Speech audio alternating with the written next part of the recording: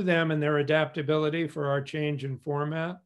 We also want to recognize our other philanthropic partners without whom our support for By All Means and the local children's cabinet communities would not be possible. Among those, the Carnegie Corporation in New York, Linda Hammond Ori and Andrew Ori Charitable Trust, the Oak Foundation, the Schwartz Family Foundation, and the Shaw Family Foundation. Thank you all for your generous support. I wanted to say a few words just in getting started about this particular moment and what it represents to us. And we'll be talking more about the future of the By All Means Consortium and where we're headed. But just in this particular moment, I think we have not only an opportunity within our respective organizations, but a huge opportunity within our sector that I wanted to talk about. You're all familiar with, I'm sure, this Chinese character, this Chinese word for crisis, which is composed of two characters, one for danger and one for opportunity. We're all familiar with the formidable dangers that have created such tragedy and uncertainty and disruption in our society. But we don't spend enough time talking about what kinds of silver linings or opportunities might come out of that. And I want to take a few minutes to focus on those possibilities in my opening remarks today. One of the things that I've noted is that all of a sudden, in a very visible and urgent way, issues that we've been talking about in our By All Means Consortium forever, about the profound inequities that affect the lives of those who we have least well served in our school systems and in our society generally, have now been revealed to the public in a very vivid way. It's as though a tidal wave has pulled back from the beach, pulled back the ocean, and revealed the ocean floor. And on that ocean floor, we see deep, disturbing inequities that have existed forever, are the lived experience of those who live there. Those of us who have an opportunity to work there are familiar with these circumstances. But the inequities in the way of health and mental health, food, housing, internet and technology, access to out-of-school learning, things of that nature, all those things now suddenly are on the front page because many in our society assumed that schools were taking care of all these things, so that when schools closed, they began to get worried about who was going to deal with these challenges and how would these inequities be mended, because we've all had a blind faith in schools as the great equalizer in our society. And suddenly there is a sense of urgency about all these topics. And there are many competing priorities, but they all converge in the lives of families that we care about and for whom we're trying to create cradle to career pipelines to optimize their chances of success. Next slide, please. So we're kind of recovering from something not the same as, but equally dramatic in some respects, as an earthquake. And coming out of that, there are a number of challenges facing us. We've got to meet basic Maslowian needs in terms of health and well-being, food, shelter, clothing, things of that nature. We need to stand up, dust ourselves off, reconnect with other people, start communication up again, and begin to restore the kinds of systems that provide for what we think of as normalcy in life, but are just meeting our basic needs.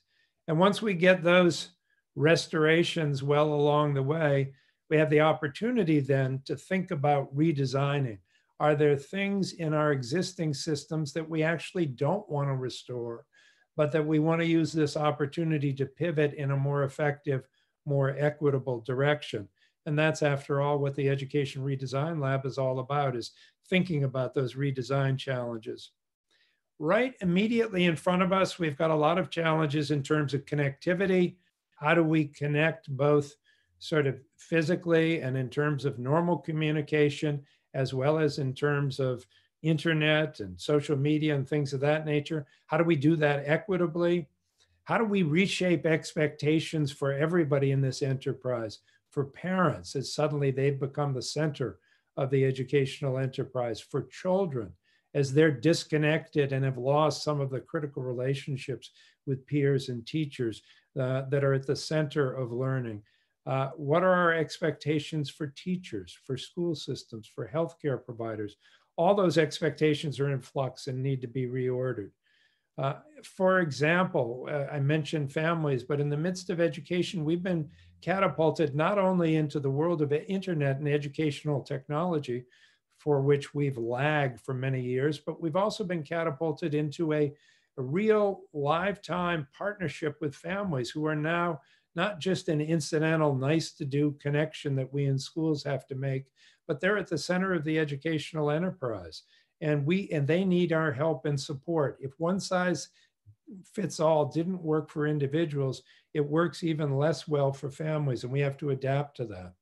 We also have summer coming up, and summer is an enormous opportunity, not only to correct for some of the learning loss that has happened in the last quarter of this academic year, but maybe to get a foot in the door of making summer and out of school learning, instead of an accident of birth, making it an entitlement going forward. So there are all kinds of opportunities, of which I've only mentioned a few here. In order to meet these opportunities and take advantage of them, we're going to need resources. And as you know, as well as or better than I, we're going to be very challenged from a resource standpoint because of the hit the economy has taken. Tax collections at the state level and at the local level are going to be way down at a time when school systems and communities are being asked to do more than ever before for children and families. They're going to be facing resource cutbacks. At the same time, they're going to have to build capacity to work differently. When and if students come back to school in the fall, how we respond to them, how we meet their individual needs, whether we develop success plans for them, how we engage with families, how we use technology to expand the boundaries and break down the limitations of space and time that are incorporated in our current model of schooling. All of that takes enormous capacity. Capacity necessitates resources, so we've got those challenges to face. Our colleagues in the field are going to need guidance and support. They're going to need coordination. They're going to need what community leaders can provide in this, which is a sense of urgency. So we're in this Sputnik moment. Please, next slide. This moment of opportunity that I've likened to the change that happened in the federal role in education in the 1950s, you know, when the Soviets put up a satellite and suddenly everybody in America had an enormous sense of urgency about public education because they felt we were lagging behind and vulnerable. Well, I'd argue that we are lagging behind the top performers internationally now, and we are vulnerable in terms of our economy and our democracy. And in this Sputnik moment, in this COVID-19 moment, we do have the opportunity to bring about some profound changes here, not just to restore the status quo ante, but to pivot and to move differently into a future in which we can do far better by those who we've least well served over time, and make it a reality that we have systems of support and opportunity, a cradle to career pipeline in each and every one of our communities that truly prepares each and every one of our children to be ready to be successful in a 21st century economy and democracy. So that's the challenge and that's the opportunity. And our deliberations over the next couple of days are really designed to lean into that, explore that, learn what you're doing in the field, and learn what certain experts and thought leaders are talking about, come together, share our knowledge, share the journey, share the challenges and our responses to them, and make the best of the situation in adapting to it. And we couldn't have a better opening speaker than my colleague and friend, Jack Shonkoff, who I'd like to introduce to you and then turn the microphone over to Jack. Jack is the Julius Richmond Family Professor of Child Health and Development at the Harvard Graduate School of Education and the Chan School of Public Health. He's the founding director of the university-wide Center on the Developing Child at Harvard University. He currently serves as chair of the National Scientific Council on the Developing Child, a group of distinguished scholars whose mission is to bring credible science to bear on public policy affecting young children. Jack also chairs the JPB Research Network on Toxic Stress, which is developing new knowledge and measurement capacity to assess the biological, biobehavioral, and health consequences of excessive stress and system activation. Dr. Shonkoff has received multiple professional honors, including elected membership to the Institute of Medicine, now the National Academy of Medicine, the C. Anderson Aldrich Award in Child Development from the American Academy of Pediatrics, and the Distinguished Contributions to Social Policy Award from the Society for Research in Child Development. He served as chair of the board on children, youth, and families at the National Academy of Sciences and led a blue ribbon committee that produced the landmark report From Neurons to Neighborhoods, the Science of Early Childhood Development. He has authored more than 150 publications, including 9 books and monographs. Jack, we're thrilled to have you with us. Jack is going to speak for a while, and then we're going to open the floor to questions and have a little discussion. So without any further ado, it's over to you, Jack. Thank you for being with us. Thanks very much, Paul. Really appreciate that generous introduction, and appreciate you setting the table for my comments. And wonderful to be with all of you. I have to say, I much prefer looking at an audience than looking at a computer screen. But so I'm going to give you a crash course in 21st century science to show how it's very relevant for all of the challenges that Paul just kind of teed up for this presentation. The title of my remarks is Connecting the Dots Between Early Learning and the Foundations of Lifelong Health in a COVID-19 World. So I'm going to start, I'm going to go back more than a half a century now, but I'm only going to take 30 seconds to review it. There's a basic framework that's been guiding early childhood policies and programs in the United States since the War on Poverty and Great Society programs of the 1960s. And that framework has really held up pretty well over time conceptually, but its impact has been variable. So for example, whether it's early learning or primary healthcare, we base all of our policies now on this notion that some combination of providing enriched learning experiences for young children, education for their parents about child development, primary healthcare, good nutrition, health promoting environments, and community empowerment will all lead to each year a new cohort of students coming to school ready to succeed.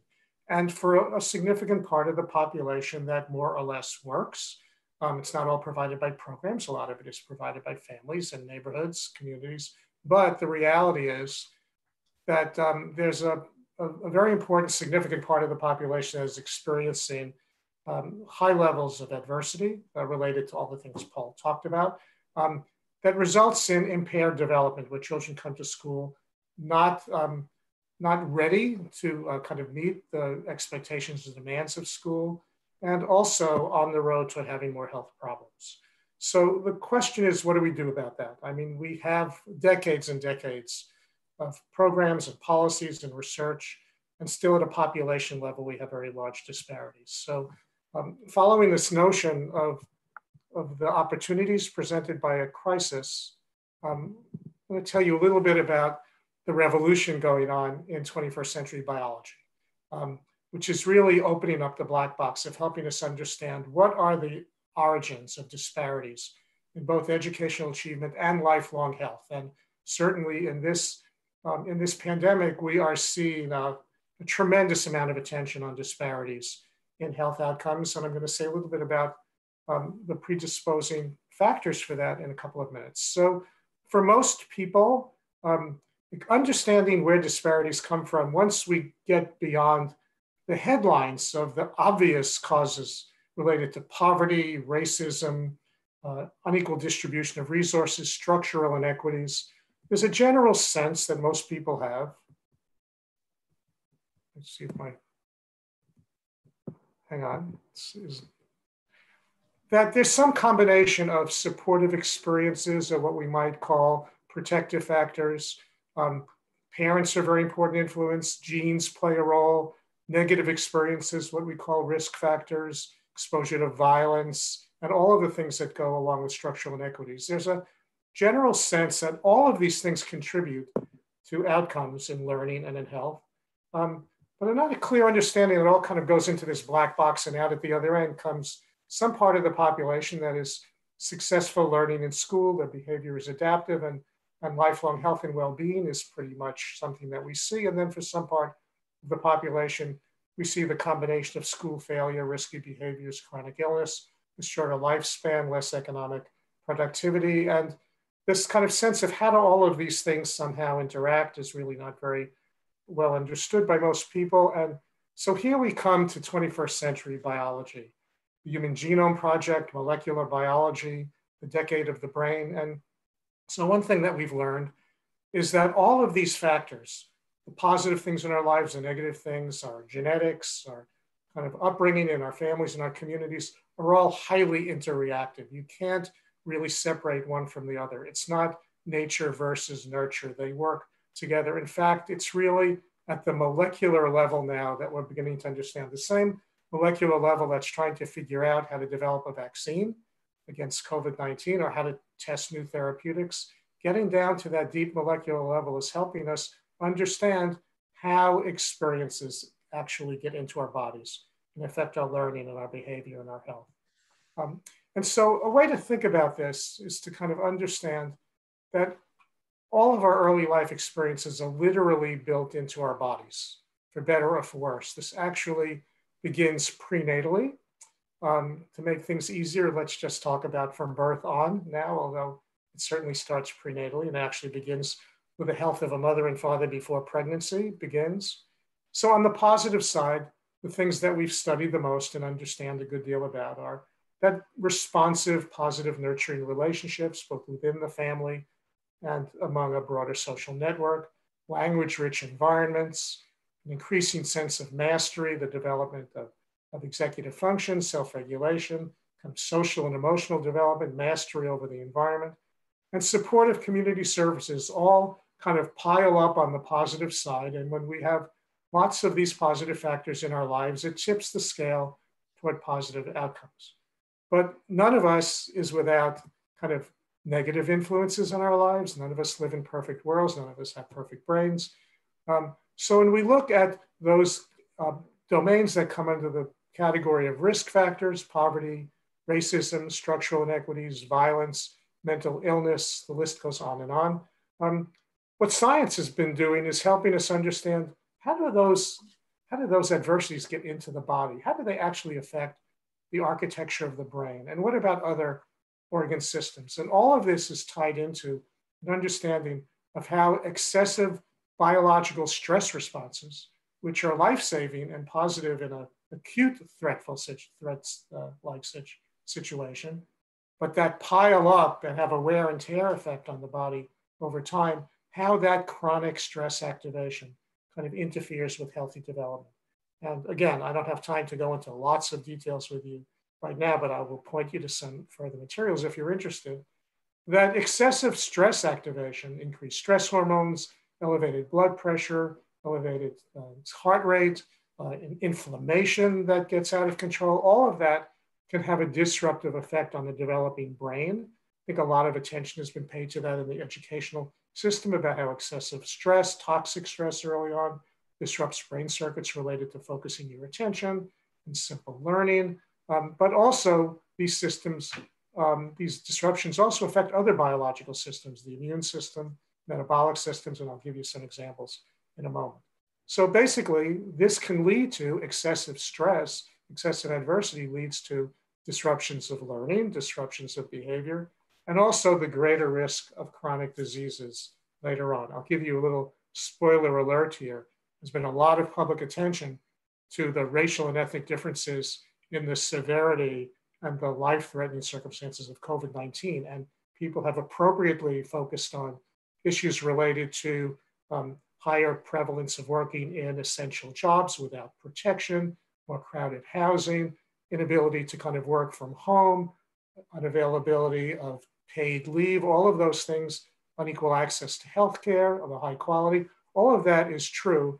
But what this science I'm sharing with you now is telling us also that the pre-existing conditions that are making people more vulnerable, heart disease, hypertension, obesity, diabetes, these are unequally distributed across the population, and they begin very early in childhood. This is not random.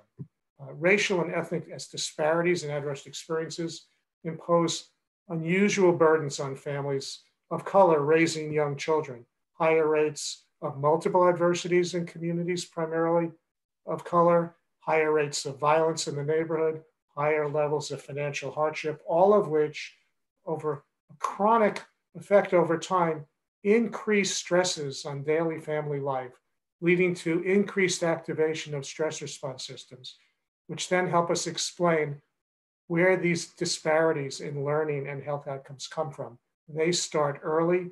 They are not inborn. They are not inevitable. They are preventable by intervening in terms of the early life environment. They're not preventable by focusing on better exercise programs and better eating and smoking cessation for 30 and 40-year-olds. That's starting way too late, given what 21st century science is telling us. I know most of you, this is primarily focused on education. You all understand the pressures on the education budgets. You all understand the return on investment from a better educated, more employable, more economically productive workforce. We have not paid as much attention to the early origins of health problems in the first couple of years of life. Most of you folks are at a community level of cities and lower, so your budgets are not as tied in to healthcare costs as state level and federal budgets are. But to show you where a lot of money is being eaten up by things that could be going toward the kind of work that you're doing, the number one most expensive healthcare cost in this country is cardiovascular diseases, hypertension, heart attacks, atherosclerosis, and strokes, all of which have their origins early in life in excessive inflammation. Second most expensive is diabetes, most of which has its origins early in life related to the metabolic disruptions of excessive stress activation. Depression is the fifth highest, asthma. So these are what we do in early childhood to promote a growth promoting environment that makes children better prepared to succeed in school is at the same time, for the same nickel, building strong foundations for less chronic health problems later on, which are budget busters across all levels of federal and state government in our country. So what I want to do now is finish up by giving you a kind of a bird's eye view of what some of the most important core concepts are coming out of 21st century biology that helps us understand the underlying biology of adversity and resilience, and how this can not only be a source of, wow, that's interesting, but provide new insights about the early roots of development and health that could be translated into more effective policies, more effective programs, more effective practices. Three core concepts that I'm going to present to you right now. The first is the need to connect the brain to the rest of the body. For those of you who are sophisticated about the early childhood field, and I know many of you are, and for those of you who are just reasonably well-informed citizens on this issue, there has been a huge change in the public's understanding about the impact of early adversity on brain development, on brain architecture, how early experiences build strong brain circuitry for learning and social and emotional development, and what we now think of as whole child development, and how excessive stress activation disrupts circuits in the brain and leads to problems in behavioral regulation and learning that show up in school.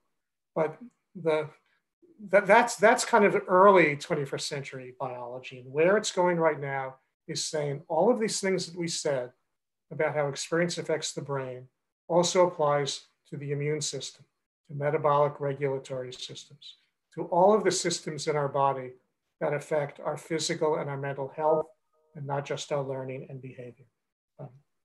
The good news is that the same principles of development both build strong foundations across both those fields and also disrupt them. So the early childhood field is going to be much more focused going forward on a real integration of the foundations of both early learning and lifelong health. Second is this very powerful concept of variation in sensitivity to context. This is all about gene-environment interaction. Hardly anything is 100% genetically determined, and hardly anything and nothing is 100% environmentally determined. There are children who genetically are just more sensitive to the environment. It means in a bad environment that's very disruptive and threatening, they end up doing really poorly. In a really good environment, they end up doing better than the average child because of their sensitivity to their environment. They're more creative, they're more attuned to what's going on. So what this means in terms, this is basic biology. And also we know this from common sense. Anybody who is a parent of more than one child, or anybody who knows anybody who has more than one child, knows that children living in the same family, ostensibly in the same environment, are not the same. They don't respond the same. They're not equally sensitive to what's going on. We know from cancer research, there are cancers that run in some families, but not everybody gets it. There are cancers that have higher prevalence in some communities, but not everybody who lives there gets it. We look at the variations in susceptibility to the COVID-19 virus is our latest example. So there is no one size fits all here. And I'm going to say a little bit about this at the end when we think about policies and programs. We have to stop asking, what is the best program for children living in poverty?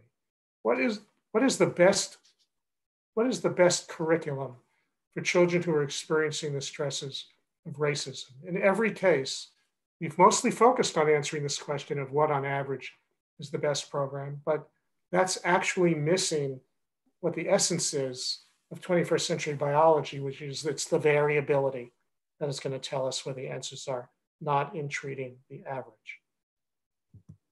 The third concept is the importance of timing and critical periods. We have known for a long time that there are critical and sensitive periods in the development of the brain. Many of these have been known for decades. That there are at birth, we are born with most of the brain cells, most of the neurons that we will have in our lifetime. Not all, but almost all of them. But very few of the connections among brain cells, the synapses and the circuitry that actually makes the brain the magnificent organ that it is. And so those connections are built over time, and they're not built randomly. They're built in the beginning, in the first couple of years of life. A human brain makes 1 million new connections every second. You say, wow, how could that be? But of course, the brain has billions of cells and trillions of circuits, so they have to be built at a very rapid pace. But they don't come in randomly. They come in at very predictable times for very predictable functions that are built in to our genetics. And during those critical periods, when the circuits are being made, that's when they are most sensitive to the influence of experiences. So positive growth promoting experiences during critical periods create strong foundations, brain circuitry and in other organs. And excessive stress activation disrupts the development of those circuits and the development of those physiological functions at the time when they're most open to be shaped. And then once that period passes, the brain and other organs move on to other circuits, and you can't go back and rewire. What you have to do is you have to adapt, and the brain can continue to adapt. But the older you get, the harder it is to adapt. It's never too late to intervene or treat, but you'll never get as good an outcome as you would have if you had gotten it right the first time during the critical and sensitive period. So we know that there are important critical periods for many of the foundations of early learning. We are now learning that there's some very important critical periods in the development of the immune system and the development of metabolic systems that make it more or less likely that you will end up later getting heart disease, diabetes, hypertension, stroke, all of these conditions that are not only the most expensive, but that are disproportionately found across the population based on adversity. There it is. The science is sitting there saying you ignore these very early years at your peril, and particularly for the education system, where so much progress has been made in more attention and more investment in preschool. And I'm a big fan and advocate for pre-K programs. But from a biological point of view, pre-K programs, even beginning at age 3 and 4, are not, they're earlier than starting at kindergarten, but they are not remotely early when it comes to brain development for children experiencing significant adversity. This issue of prenatal programs and programs in the first year or two of life after birth have to start getting more attention, and more sound, wise, evidence-based investment, because we are already playing catch up at age 3 and 4 for the children who are in the most disadvantaged circumstances. So I'm going to kind of end with 2 take-home messages for you, and then we can open this up for discussion. The first is, how do we take all of this science, and I've really just given you the headlines. So there's a lot of very complicated science under all of this, and it's moving quickly. There's still a lot more that needs to be learned and understood. But actually, we've been able to distill all of that complicated science into 3 very basic, easy to understand, science-informed principles to reduce disparities related to adversity in both early learning, in later school performance, and in physical and mental health. And bear with me until I get to the punchline, because what you should be thinking when you see this is, oh my God, tell me something I haven't heard 1,000 times before. So let me kind of go through this quickly. First is, the science is screaming that responsive relationships that are individualized between adults and young children are essential for building strong foundations for brain circuitry and other biological systems. Strengthening core life skills, that comes under the category of executive function, self-regulation, the ability to kind of regulate your emotions, regulate your behavior, the ability to engage in goal-directed behavior. Those are skills that begin to come in the early childhood period. They start in infancy with the ability to focus your attention. They dramatically grow in the age 3 to 5 period, with children being able to focus their attention more, sit still better, control their impulses, follow directions, all of those things. They come in, they have sensitive critical periods when they come in, but they don't come in automatically. It's not like walking, sitting, crawling, and walking. They come in by being modeled and scaffolded by the adults who are the most important people in their lives, which means those adults have to have those well-regulated skills. And those skills develop by coaching, they develop by practice. And that's why many of these child family, child parent, 2-generation programs are so much focused on skill building from adults down to children. And the third issue is reducing sources of stress. So you could look at that and say, well, some combination of these 3 very simple principles are really all that we need. End up having children who are healthier and more educationally productive, and adults who are more responsive and competent in creating well-regulated environments in which children grow up and being economically stable themselves. Examples, what responsive relationships, let's put it in the context of childcare, but let me actually get my punchline first. The devil is in the details. Everybody knows that this is what we need to focus on. A lot of people are focusing on it, but we're not making as much progress as we need to. So why? So here are some examples. The importance of responsive relationships cannot be overstated, which is why, notwithstanding the administrative and economic problems of staff attraction, recruitment, and retention in early care and education programs, high staff turnover in early care and education programs are not only an administrative burden for the managers of the program, they produce a cycle of continued disruption and reestablishment of relationships with children who have good relationships with good providers, and those get broken. That's a source that activates the stress response system for young children. Talk about reducing sources of stress. A lot of focus on how to buffer families and children from a lot of structural inequities that they can't deal with on their own. But what about the sources of stress that we impose in the way we have people determine eligibility for programs and having to fill out different applications every time you go to a different agency, and how you're treated when you sit in the waiting room? There are so many ways other than just curriculum to think about how we could be reducing sources of stress, strengthening stable relationships, building core skills, all of which individually and collectively either build strong brain circuitry and healthy biological systems or threaten them and disrupt them. So I just kind of want to leave you with one final word about this issue of variability in response, and make a plea for the need for rethinking how we define what we call evidence-based programs. Right now, the official definition of an evidence-based programs that comes from federal education legislation is a program that at any time in one study showed a significant difference between a treatment group and some kind of control or comparison group, preferably a child outcome, but not necessarily. It could be a parenting outcome. But there's no requirement for replication. One study with one significant finding entitles you to call yourself an evidence-based program. So kind of here's how that works. If you think of this as an imaginary evaluation, the red horizontal line is kind of no effect, and the dots represent different scores for different participants in a study. And the way we work right now is if the mean effect, the mean difference between the treatment and control group reaches statistical significance, you've earned your label of an evidence-based program. The problem is what we should be doing, and what both early education as a whole, and early health promotion, disease prevention needs to move toward, is to ask a different set of questions. Why did this intervention work so well for these children and families? Why did it work so poorly for those children and families?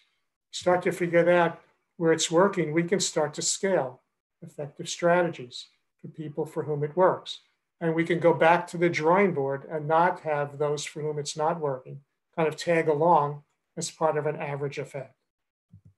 The net result is that we build a suite of programs and policies across sectors, across early education, across health, primary health care, across human services, across child welfare that matches different strategies to different resources, needs, and outcomes. It's not a million programs for a million kids, but one size fits all. I'll leave you with this last thought. If we just asked what's the most effective treatment for cancer, we would have an average effect that would hide the fact that we can completely cure some and not really make a big dent in others. It doesn't tell us anything meaningful. So this was my attempt to give you a quick tour through some of the very powerful concepts that are coming out of 21st century biology that have tremendous relevance for early learning, foundations of early health, and how we begin to think about them together. For those of you who want more information, here's the URL for our website. We have a lot of material that translates complicated science into understandable language for folks like you. You're a major target audience for us. I will stop here. Thank you. I wish I could have made eye contact with some of you during this presentation, but I'm really looking forward to having a good discussion now with some of your questions. Okay, Jack, thank you very much. Please join me, audience, in a virtual round of applause for our fantastic speaker. That was very provocative and builds amazingly well. Jack, the last time we were together with this group, we had Tony Aiton from the California Endowment talking about so many of these same issues, the social determinants of health. And so this group has done a lot of thinking in that domain. So I'm going to invite audience members, because we'd like to spend the balance of our time fielding your questions. I'm going to get us started while you're thinking about your questions. If you please channel those into the question and answer box, and then we'll sort out as many of those as we can and try and respond to them. Jack, you're, as you well know, we've got an audience here of community leaders as well as education leaders. In the education sector, we're notorious for kind of one size fits all thinking, a confusion between equity and equality. And all of what you're talking about in terms of variability and the kind of intersectionality of all these circumstances requires a real paradigm shift from thinking about average kids to thinking about each kid individually, meeting them where they are, giving them what they need inside and outside of school.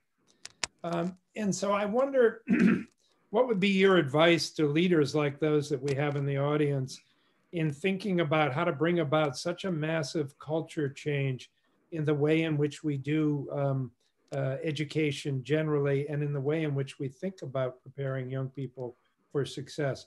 Practically speaking, if I buy this, what do I do Monday morning? Yeah. Oh God. Start with a nice softball question.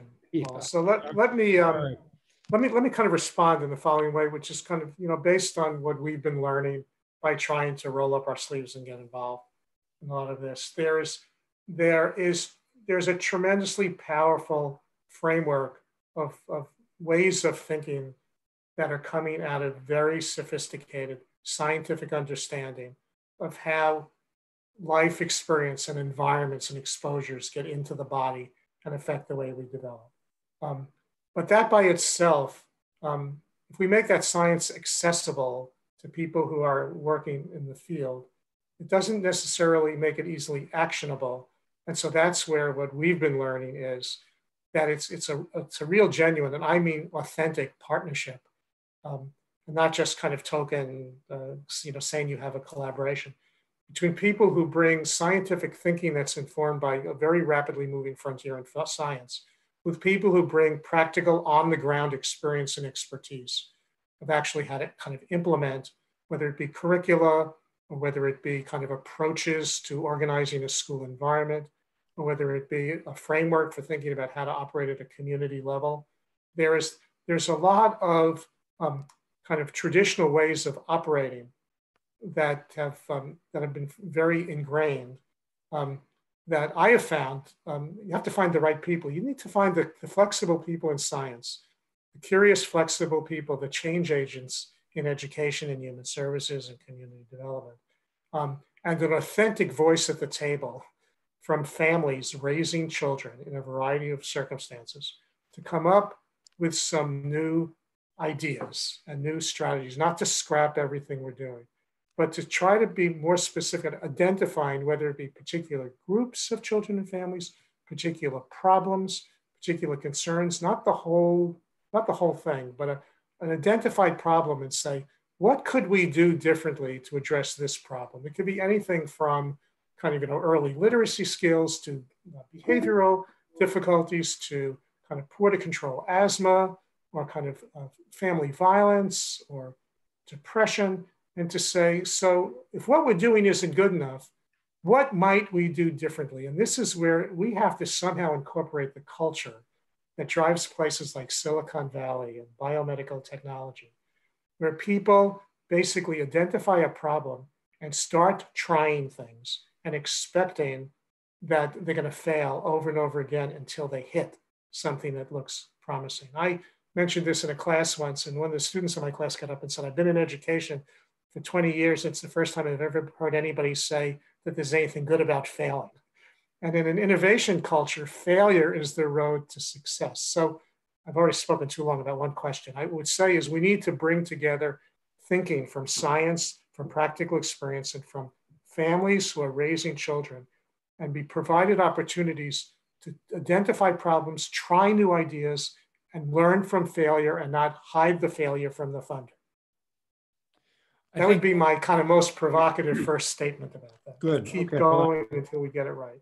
That's helpful. And I at the same time, I encounter a lot of folks in the sector who say, well, I get Jack's point about eliminating some of the stressors. That's what Tony talks about, is the amount of stress that floods the systems with cortisol in these neighborhoods where you can't get housing, you can't get jobs, racism is pervasive. I mean, if you just take those three problems, those are difficult for people in the education sector to control or influence or overcome. And so I think there's a challenge here in how you generate hope and a sense that there's a sequential pattern that you could go through to mitigate some of these factors. But let me just leave that as a comment, and because we got a number of questions coming in. So here's one. Can we quantify the extent to which the negative effects of extended time in poverty is mitigated by prenatal 0 to 3 programming? I mean, is that a highly leveraged intervention in your experience? So I would say that the prenatal and actually I like to talk about prenatal at birth to 2 rather than to 3. Yeah. For 2 reasons. One is if you say birth to 3, people roll their eyes and they say, okay, here we go again. If you say birth to 2, people say, whoa, why are you saying 2? So it's, I think we need to get people's attention. And the reason to say 2 is because actually a lot of stuff we're learning about critical and sensitive periods in both the brain and in other biological systems seems to be concentrated in the first 12 to 24 months after birth. It's not, again, I don't want anybody to misunderstand. It's not, there's never a time when you can't do anything anymore. It just gets harder. So I think when we look back, at some point, we have to start paying more attention to these younger ages because we're playing catch up already at age 3, especially for the most disadvantaged part of the population. But that doesn't mean that we just automatically shift and say, okay, let's just fully fund all these prenatal programs and home visiting programs and early Head Start and stuff like that. All of them are in the same category. We need to make them better. They're a good start. They're a good infrastructure. But all of them, including pre-K programs, including K-12 programs, need to get better. But we need to start investing more in these earlier years because all the later years, obviously this is the cliche, but it's true, pre-K will do better if we do more prenatal to age 3. And K-12 will do better if we do a better job in pre-K. That's real. That's real. That's not just a slogan. Jack, I've got a COVID-19 question. So in the midst of this crisis and from where you sit, do you find community leaders and sector change agents and so forth paying attention to early childhood? Or is all the focus on K-12 and higher ed? That's where you hear most of the media these days. Is it on other issues like healthcare and internet and hunger and things of that nature? What are you seeing as the handles and opportunities in this crisis from an early childhood perspective? So from the perspective of public awareness and public attention, I think early childhood, especially before pre-K, is extraordinarily vulnerable and marginalized in this environment. Number one, because with very, very rare exceptions, kids are not vulnerable to the disease. So people say, okay, we don't have to worry about these really young kids. Same way they say we don't even have to worry about kids because they seem to be relatively resistant. Then the issue becomes one of, these kids are at home, right? They're at home with families. They're not, it's easy for them to be invisible. And they're the biggest threat to very young children in this environment, the mental health consequences. Not so much of the isolation, but the mental health consequences for the adults who are caring for them. So this is kind of like a real time bomb of a hidden problem of the extraordinary levels of stress faced particularly by families with limited resources, isolated at home with young children. It's hard to even begin to imagine when you see how hard it is for two-parent families who are struggling, who've lost their jobs, but have some reserves, as what it must be like for a single parent with no money and young children. So I really fear that this part of the population is kind of lost in the shuffle. The other thing from a policy and particularly a service delivery point of view, the child care system, which is really not a system, is taking a huge hit. Everybody worries about all the restaurants that won't come back.